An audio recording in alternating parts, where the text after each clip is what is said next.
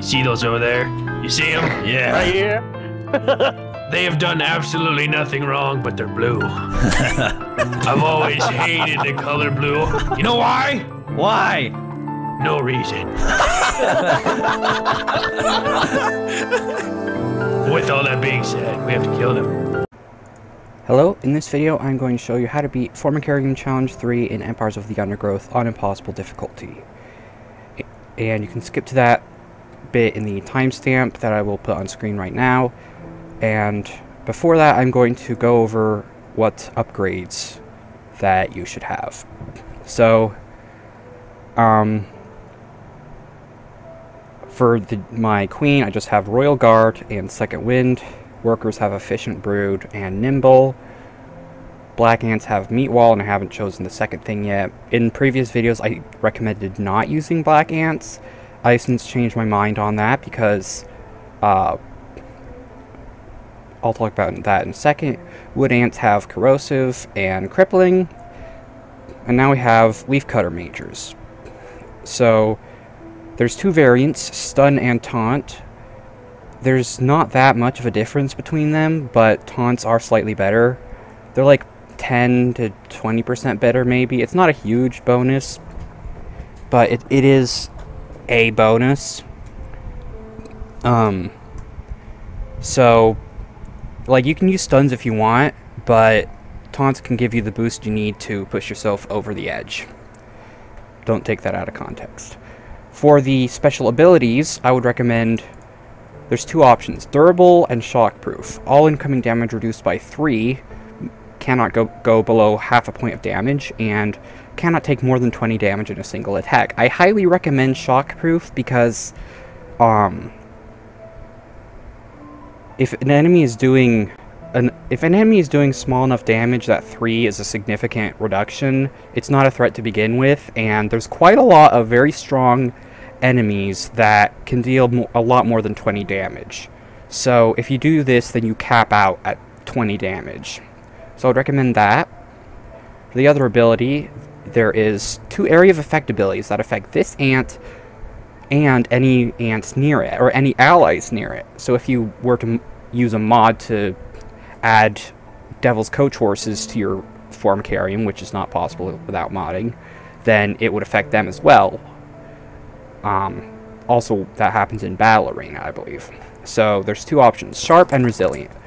So, this and nearby creatures reflect 30% of damage back to the damaging creature, or this and nearby creatures take 30% less damage. I prefer Resilient, you can choose whichever you like, but I always prefer to take less damage, well, almost always, especially since Leafcutters are already pretty tanky.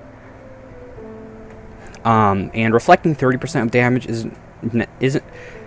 it's not very much, especially since the only times that's going to be a significant amount of damage is on enemies that do a ton of damage, which are usually big enemies that already have a lot of health. So 30% extra damage, or 30% reflected damage isn't that much.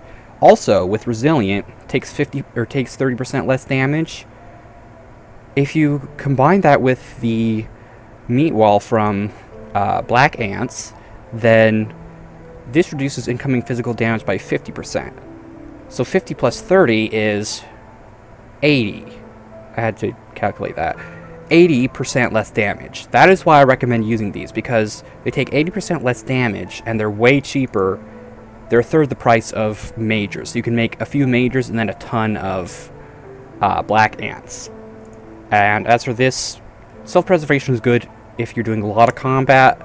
Self-repair is good if you have a decent amount of downtime in between fights, like just collecting food or waiting for nighttime to be over or anything like that, whatever situation you happen to be in. So, and I've never mentioned this before, but these plus signs allow you to give small stat increases to your ants, and each improvement costs more than the last one, regardless of what type it is. So if I spend all my points in health, then it'll cost, like, I don't know, 300 per improvement, even if I switch to a different category. So I would not bother doing these until like the end of the game, when you already know what kind of playstyle you want and how the mechanics work, and you're ready for New Game Plus, because it gets very expensive very fast, and there's no way to refund those points. So, with that out of the way, let's go ahead and get to the Formicarium challenge. I always want to click menu for some reason, so possibly the final experiment. You'll notice I haven't done Frontline on Impossible with challenge yet, and you'll notice I haven't uploaded a video on that just because it's crazy hard. So I'm skipping it for the time being. So difficulty Impossible, an unprepared colony will not... Oh yeah, I need to show you my setup.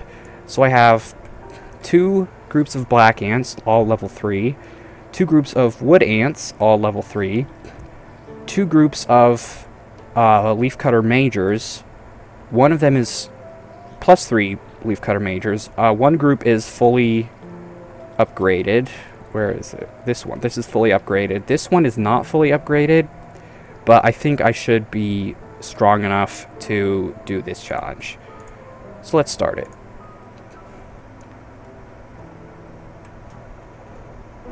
I'm afraid we've ran out of time. It doesn't matter if the nest isn't perfect. Run the experiment, then clear out the specimens and bleach the equipment. Yes, I know. I'm doing it. And when you are finished here, I think we should have a word about your conduct around the laboratory. What was that? Nothing. Starting the experiment. Good. Let me know when you have a result. Okay, my little ants. This is it. The winner will have the privilege of joining me for the ultimate test. The real final experiment. The loser will be relegated to the waste disposal. The Formicariums are connected. Let the war commence! Alright, so the strategy here is to camp most of your force right here at the entrance or the exit to the tunnel, but still under the glass. And then you're going to send out part of your army, maybe like half or something, with ideally not too many majors. And they're going to do the fighting at the beginning, and once you've killed a certain amount of... I don't know exactly what triggers it. I don't know if it's based on time or how many ants you kill or what, but at some point he's going to start squishing your ants. And that's why we're keeping most of our ants behind, because he can't squish us when we're here. So we're going to wait for him to finish his first round of squishing, and then we're going to send everybody in. And that's going to cost food to respawn. I don't know if it's possible to do this without losing an ant. Actually, I think it is. I think I saw a video where a guy did that. But it's pretty difficult, so I wouldn't even bother trying.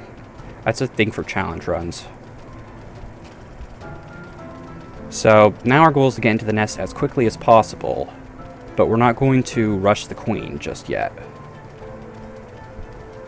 So we're almost there. Getting close. Well, okay, maybe we're not close, but we are making progress. Really the only threat that we have to worry about is the army ant majors because of their stacking damage buff. Stun leafcutter majors are actually pretty good against that. They're good against army ants or army ant majors and pretty much nothing else. Well, not nothing, but they're not as good as taunts, because taunts have the ability to heal, which is massive. So taunts are better for most things. And unfortunately, we did not manage to get here in time to prevent him from squishing everyone. So what we're going to do is separate our ants as much as possible to try and reduce casualties. Now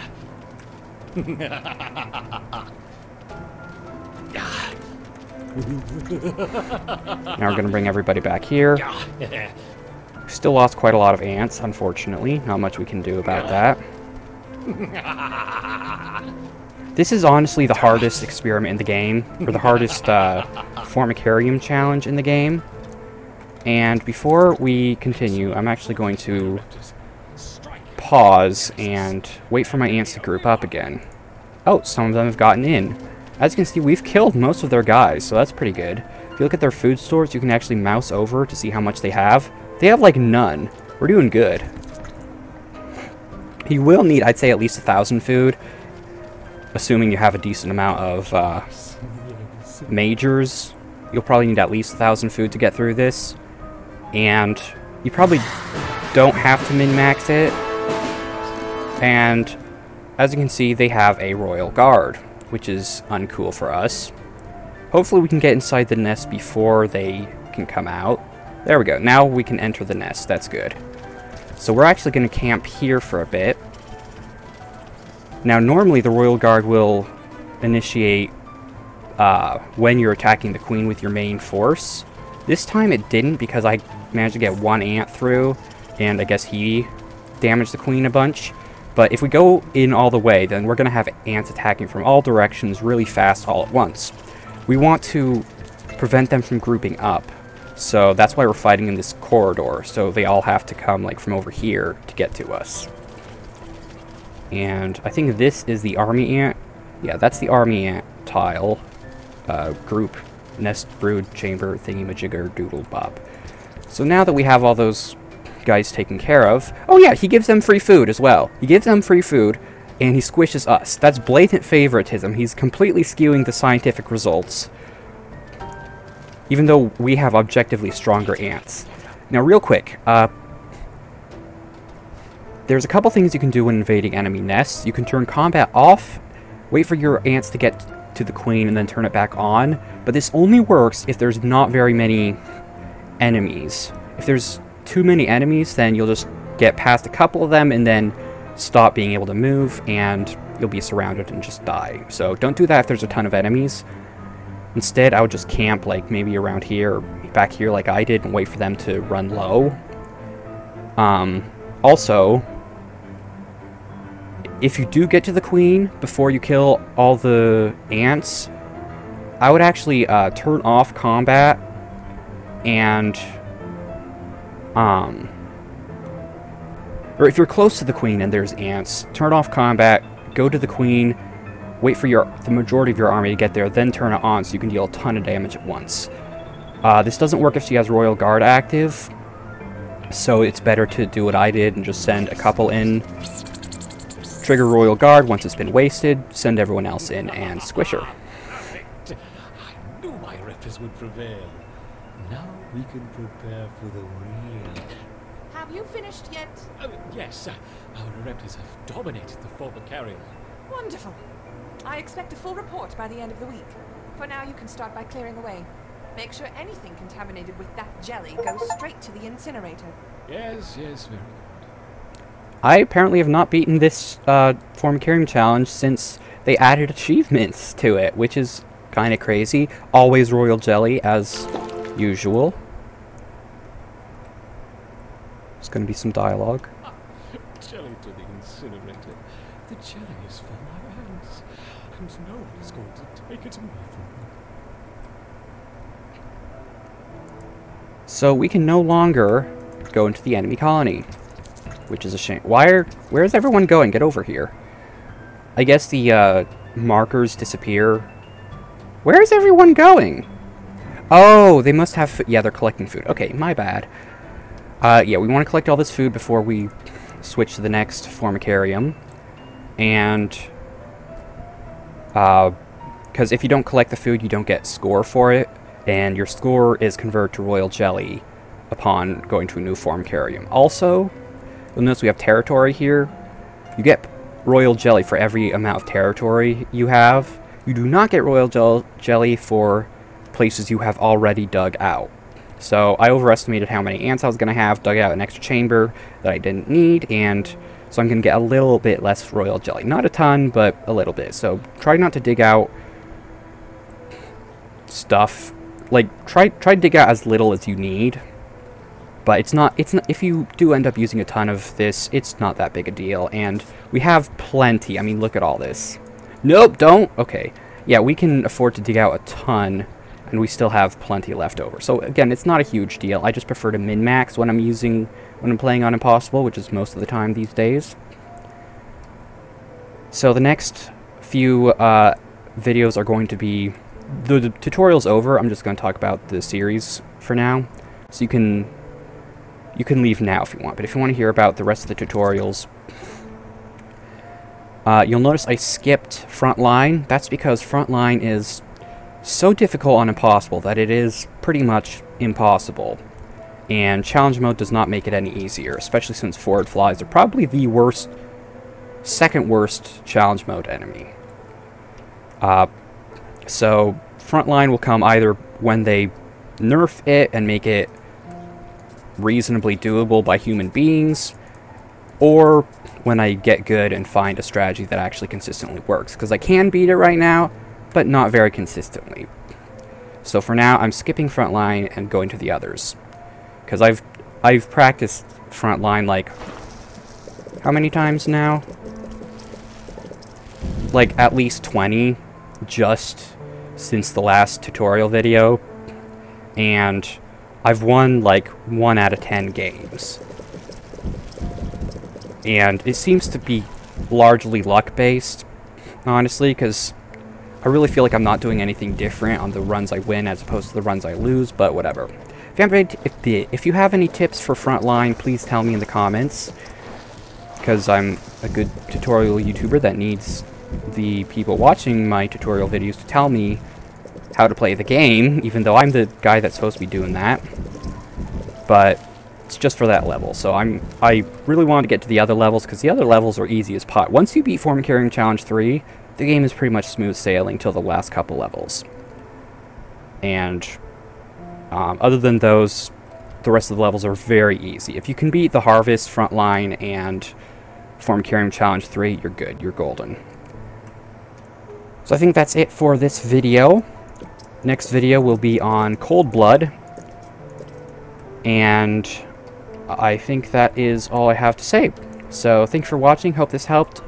If it did, then that's great. If it didn't, please let me know why in the comments, or at the very least let me know that it didn't help, and if you can, try and let me know exactly what I did wrong and how I can improve it. And that's it. Thanks for watching, have a good day. Bye!